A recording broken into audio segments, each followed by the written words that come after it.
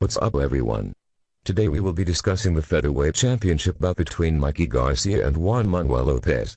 Man, did Mikey Garcia disappoint me. For starters, Juanma wanted the fight at 128 pounds catchweight, but Mikey denied it and wanted to fight at the featherweight limit. He then comes in at 128, 2 pounds over the limit. That was absolute shit on Mikey Garcia's part. To reject the catchweight and come in at that weight is disgraceful. That caused Juan to drop to 126 pounds.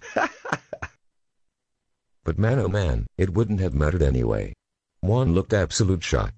Mikey is a very accurate puncher, so Juan's non-existent defense made it too easy for Mikey.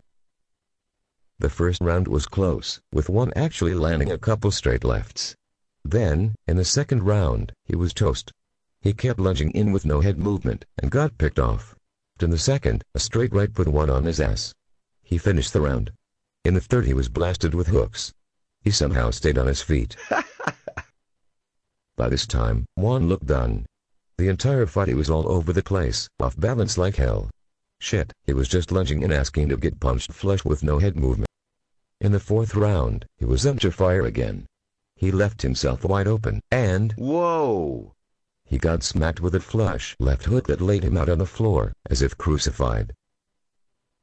He at least tried to get up, showing heart through his technical flaws. He was out in round 4. Mikey Garcia is a sound boxer with great power for the featherweight division. What's next for Mikey? Hopefully big fights with either Abner Mars, or possibly Nonito Tanir. Maybe he could even fight Gamboa. As for Juanma, it was fun while it lasted. Sadly this looks like the end. He was an exciting fighter, and maybe he has something left in him. Let's just hope that Mikey will come into his next fight making weight, because that was weak. Other than that, he's got big things ahead with trainer Robert Garcia. That is all.